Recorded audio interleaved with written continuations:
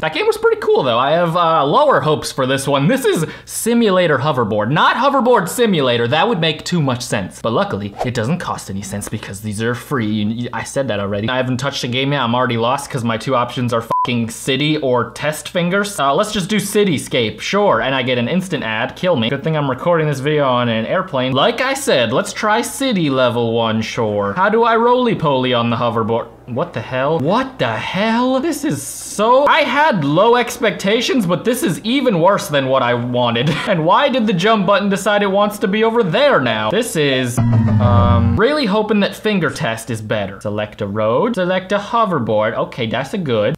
What the hell? Okay. It goes forward. As soon as I put my fingers down, it sure does. We could do 1 speed. We could do 2 speed. Oh, that's a little bit faster. Oh, dude. We're really breaking wind, but not farting. Good! But first, a word from our sponsors.